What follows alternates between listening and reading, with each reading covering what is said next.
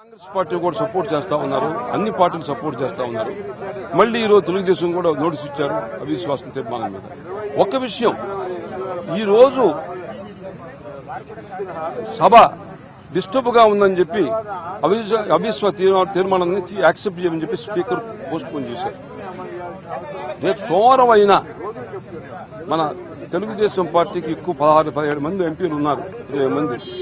వాళ్ళు కొంచెం కోఆర్డినేషన్ చేసి ఈరోజు టీడీపీ ఎంపీలు టీఆర్ఎస్ ఎంపీలు డిస్టర్బ్ చేశారని ఆమె పోస్ట్ పోన్ చేసిన స్పీకర్.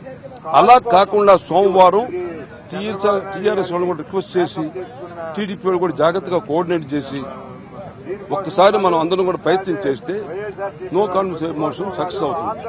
సక్సెస్ అయితే వాళ్ళకి మెజారిటీ ఉన్నా కనీసం ఒక ప్లాట్ఫామ్ క్రియేట్ అవుద్ది. అన్ని రాజకీయ పార్టీలు న్యాయం చేయాలని చెప్పి పోరాడే అవకాశం ఏర్పడుతుంది. అప్పటికైనా కేంద్ర ప్రభుత్వం కళ్ళు తెరిచేటువంటి అవకాశం ఉంది. ఈ సమయంలో మరొక విషయం ఏమిటంటే చాలా ముఖ్యమైన విషయం, కేంద్ర ప్రభుత్వం ఎందుకయ్యా స్పెషల్ స్టేటస్ ఇవ్వలేదు అని అంటే వాళ్ళు ఎంతసేపటికి ఆర్గ్యుమెంట్ అన్ని రాష్ట్రాలు అడుగుతున్నాయి, బీహార్ అడుగుతుంది, నితీష్ కుమార్ అడుగుతాడు, మరొక రాష్ట్రం అడుగుతున్నారు. అది టోటల్లీ కరెక్ట్ కాదు. కారణం ప్రతి రాష్ట్రంలో కూడా ముఖ్యంగా బీహారు జార్ఖండ్ తో సపరేట్ అయినప్పుడు పాట్నా ముఖ్యపట్నం వాళ్ళకే ఉంది. ఉత్తరప్రదేశ్ ఉత్తరాఖండ్ తో సపరేట్ అయినప్పుడు లక్నో వాళ్ళకే ఉంది. అదే రకంగా మధ్యప్రదేశ్ సపరేట్ అయినప్పుడు భోపాల్ వాళ్ళకే ఉంది. ఆంధ్రప్రదేశ్ లో ఏమైందంటే హైదరాబాద్ తెలంగాణలో ఒక పార్టీగా ఉండబట్టి అక్కడ వెళ్లాల్సి వచ్చింది. ఆంధ్రప్రదేశ్ క్యాపిటల్ లేకుండా వచ్చింది. కాబట్టి ఆంధ్రప్రదేశ్ క్యాపిటల్ లేదు, పరిశ్రమలంతా కూడా 50 సంవత్సరాలు హైదరాబాద్ చుట్టుపక్కల ఎక్కువ వచ్చినాయి.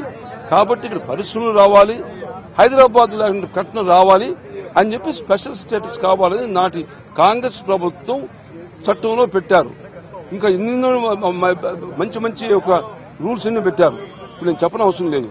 కానీ దాన్ని మర్చిపోయి కాంగ్రెస్ సరిగ్గా విడదీసి చేశారు, సరిగ్గా చూసుకోలేదు. అది టోటల్ గా మన తెలుగు దేశంలో ఉన్నటువంటి మన రాష్ట్రంలో ఉన్నటువంటి వేరే పార్టీలు అనేది తప్పది. అది చెప్పకండి. అట్లా అందరం యునైటెడ్ గా ఫైట్ చేయాలి. ఒకటి. రెండో పాయింట్, నేను దాదాపు 22 సంవత్సరాల నుంచి లోక్సభ రాజ్యసభలో ఉన్నాను. ఇంతవరకు ఈ అన్యాయం జరగలేదు.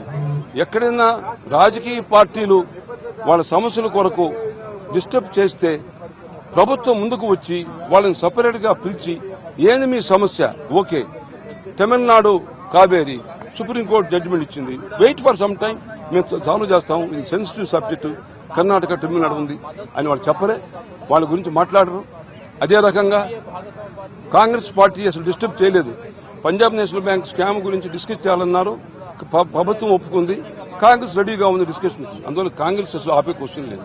ఇకపోతే స్పెషల్ స్టేటస్ కొరకు తెలుగుదేశం పార్టీ, వైఎస్ఆర్ పార్టీ, కాంగ్రెస్ పార్టీలు అది స్తంభించేసినా అది పెద్ద అవసరం లేదు. వాళ్ళు పిలిచి మేము దాన్ని కూడా డిస్కస్ చేసి న్యాయం చేస్తామనంటే వాళ్ళు కూడా ఊరుకుంటారు. ఇంతవరకు 2 వారాల నుంచి ప్రభుత్వం కించెత్తి కూడా ఆశ్చర్యకరంగా ఉందన్నమాట. ఏ మాత్రం కూడా తొణకుండా మీరేమైనా చేసుకోండి, మేము పట్టించుకోం, మీరు రండి పోండి, ప్రజాస్వామ్యంలో లోక్సభ రాజ్యసభ జరగకుండా ఈ విధంగా ముందుకు జరగడం చాలా అన్యాయం. దాంతోపాటు ఫైనాన్స్ బిల్లును కూడా డిస్కషన్ లేకుండా బై ఫోర్స్ పాస్ చేసి పారేశారు. కాబట్టి నేను కోరేది ఏమిటంటే ఇప్పటికైనా కేంద్ర ప్రభుత్వం తెలుగు ప్రజల యొక్క ఆగ్రహాన్ని గుర్తించి, తెలుగు ప్రజలంటే ఒక ఆంధ్రప్రదేశ్ కాదు, తెలుగు ప్రజలు ఎక్కడున్నా, తెలంగాణలో ఉన్నా, కర్ణాటకలో ఉన్నా, మహారాష్ట్రలో ఉన్న తెలుగు ప్రజలు భారతదేశంలో హిందీ లాంగ్వేజ్ తర్వాత biggest language speaking people Telugu వాళ్ళు. తెలుగు వాళ్ళకి జరిగిన ఈ అన్యాయానికి తెలుగు వారు క్షమించరు కేంద్ర ప్రభుత్వాన్ని, బీజేపీని. కాబట్టి పొరపాటు చేయకండి.